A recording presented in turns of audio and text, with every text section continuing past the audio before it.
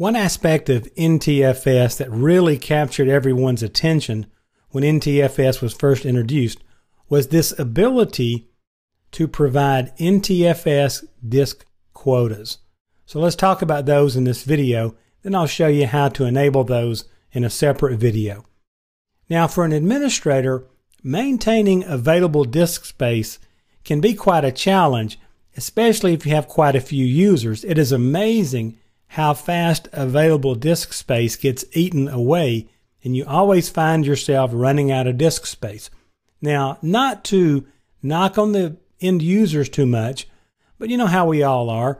We get a 1 terabyte drive and we think we'll never use this up. Next thing you know, a couple of months later, we're frantically going through it trying to find out what we can throw away, simply because, just like our garage or our attic, we've stored way too much stuff than what we actually need.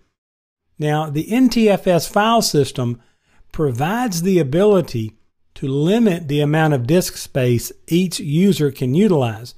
There's a couple of ways to do this. You can do it kind of gently, or you can do it with a hammer. We'll talk about that in the configuration video. Now, disk quotas allow you to monitor and manage disk space. You can monitor the amount of disk space users are using, and you can control the amount of disk space they're using. Now, we're going to monitor it by setting these limits on them and then just letting them know, hey, just by the way, just want to let you know you're over your limit.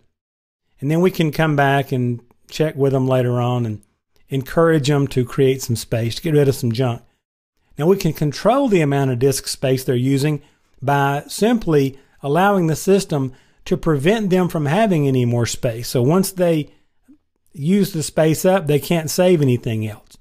My experience with that in the real world is this is an opportunity to meet that person's vice president of the department or get a letter from them or whatever saying, hey, increase this person's disk space. And it usually happened.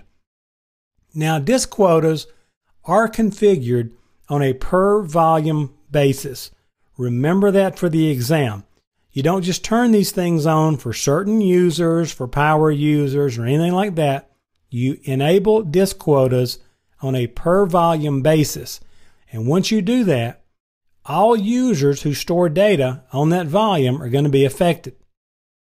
Now, you can go in, once you've turned on disk quotas, you can go in and set exceptions for individual users.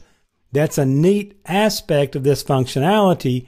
Watch for that on the exam, and the answer is yes, I can do that.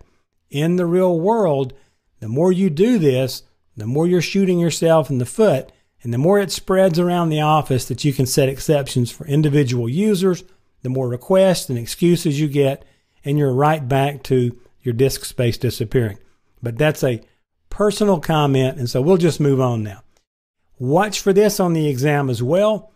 Anything stored in the recycle bin or anything placed in the recycle bin is included in calculating a disk space.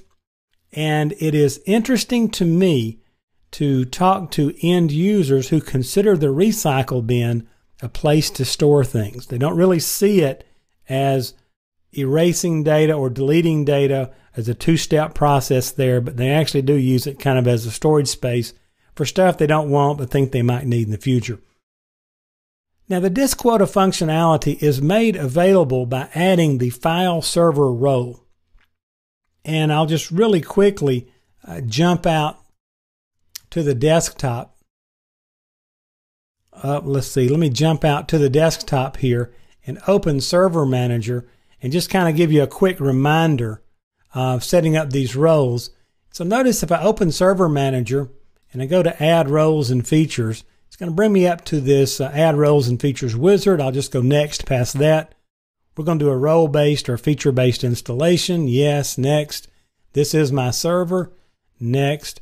And you'll notice that File and Storage Services has already been installed on this machine. And so I will just kind of expand that. And notice it has also installed some aspects of File and iSCSI services. And if I expand that, you will see there's File Server. It's already been installed, but I just wanted you to see it there. So I will close out the Server Manager, and then I will leave you in this video with one last thing to watch for on this exam.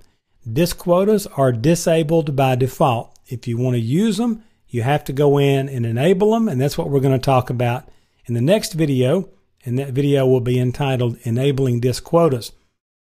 Now, if you haven't turned them on, they're not working, and if you do turn them on, or if you do enable them, they're going to be working on a volume basis. Just remember those two things for the exam, and it will help you tremendously in working your way through the questions and answers.